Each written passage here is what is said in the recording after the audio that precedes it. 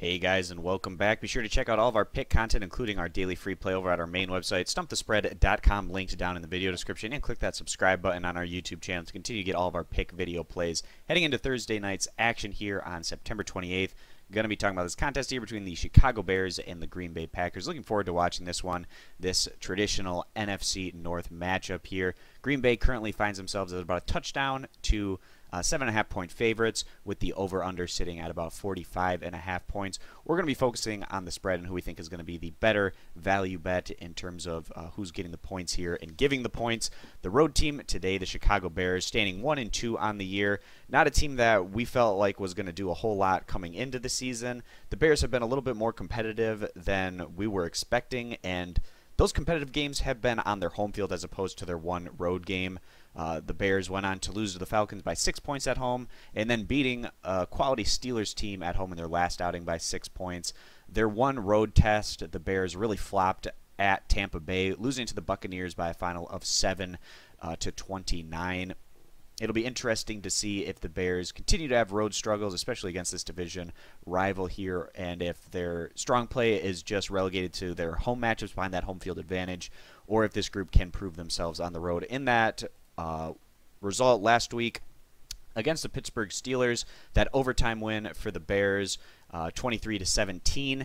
In that outing, quarterback Glennon went on to complete 15 of 22 passes for just 101 yards and 1 TD to 1 interception. So the Bears, they're a team right now that clearly doesn't want to rely on their pass game unless they absolutely have to with a guy like Glennon under center. They're a team that's going to be running the ball every opportunity they can to try to reduce the amount of time on the clock, number of possessions, really grind that thing down to try to make it a lower scoring matchup, give themselves a chance at maybe picking up the win and maybe getting some points through defense, potentially forcing turnovers and getting points that way, or special teams, and just doing everything they possibly can to put themselves in an opportunity to potentially go on to get some wins this year. The ground game against Pittsburgh was successful, picking up 220 yards and 2 touchdowns on 38 carries.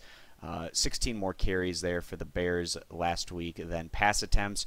A trend that we'll likely continue to see with the Bears here coming into this one against the Packers.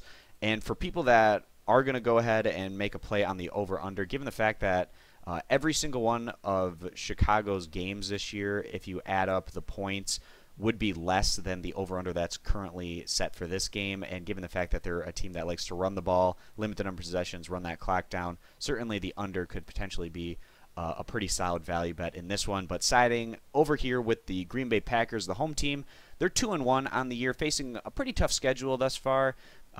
Their 2 wins coming at home.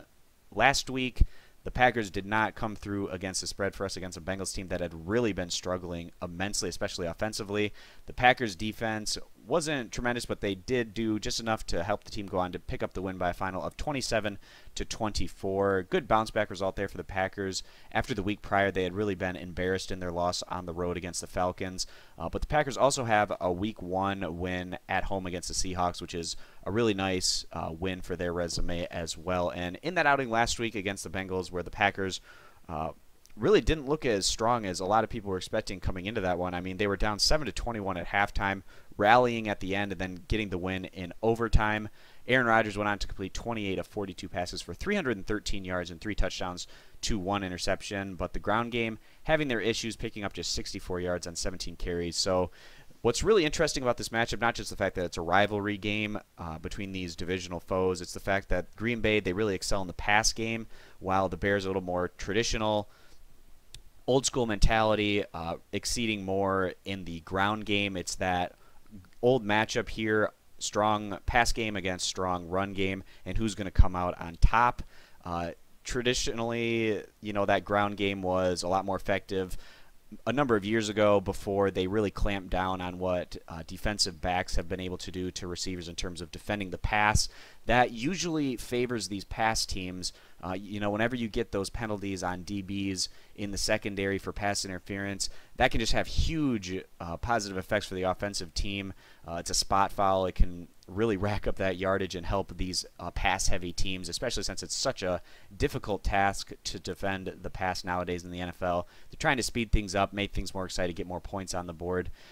As a result, we are going to go ahead and side with Green Bay coming into the year. We really liked the Packers to compete for this division title while the Bears were a little bit more hesitant on. The Packers also getting the home field advantage today, and even though Green Bay burned us this past week, not being able to cover the spread at home, if you are able to get this one at 1 touchdown, we still feel pretty positive in Green Bay's ability to go ahead and separate in this one on their home field as they go on to win and cover that 1 touchdown spread. If it's at a touchdown and a half, I'd probably wait on it a little more, but at that 7 points, I do feel like the Packers are going to be the better value bet in this matchup on their home field. So thanks, guys, for stopping on in for today's video. Again, to get all of our NFL pick content, you can check that out at stumpthespread.com, linked in the video description, and be sure to click that subscribe button on our YouTube channel to continue to get all of our pick video plays. So thanks for stopping on in, guys, and we hope to see you in future videos. Bye.